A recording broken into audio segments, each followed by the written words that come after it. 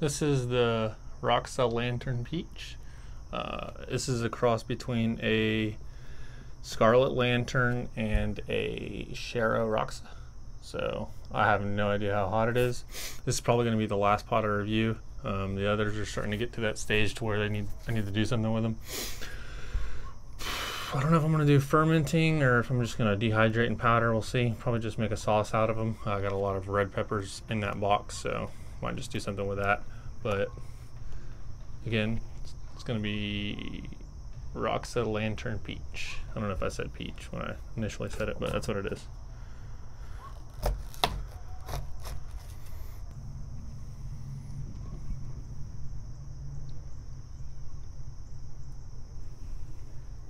So yeah, I'm going to take these seeds out because some of them are a little dark.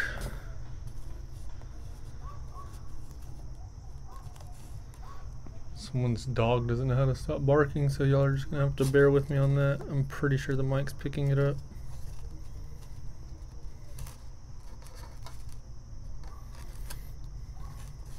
Then again, why is it an outside dog? What's the point of having a dog if it's going to just stay outside, tied up to a tree? I don't know, not a fan of that, but anyway. Roxa Lantern Peach.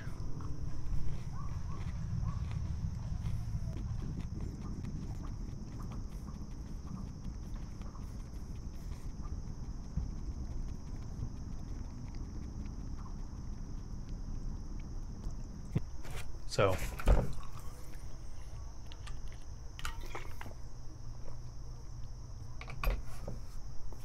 that was very sweet. That was actually, it had some citrus tones to it, so very had like almost like if you put some, got like the little, if you go to the store in the produce section, usually they have the pre-made lemon juice or whatever. It's like in the plastic tub. It's like you got the pepper and you put a couple droplets of that. That's what it tastes like. It's very sweet, no floral. A little bit of bitterness when I was like, you know, swallowing it, probably those seeds, but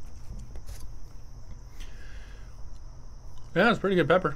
Heat right now is kind of building, so I can't really rate it yet, but that is a good pepper. So if you like sweet, like Sugar Rush Peach style sweet, that's kind of what it reminded me of. Yeah, kind of like a Sugar Rush Peach stripey. How you get that really sweetness just up front, and then you get the heat that kind of builds afterwards. I don't know what the heat rating of this is. I would estimate somewhere between Habanero and Ghost. I don't think this is over 1 million. It's definitely a burn though, not like a sting, but it's pretty good pepper. Roxa Lantern Peach. Yeah, if you look up the pictures, that one was a little so like the top of it has like the lantern shape, but the one I just ate, so it was like longer at the bottom. But if you look them up, they have like the little lantern shape. They're a little, usually a little more plump, I guess is the way to describe it. Like they're short and stubby. Anyway, that's pretty much all I'm gonna say about that. It's a good pepper, very sweet. Like I said, if you like sweet peppers and citrus peppers, that's definitely a good too. Taste is pretty high on my scale. Heat maybe a 3 or 4. Pretty good pepper. Yeah, the heat's already gone. Well, it's not gone, but it peaked.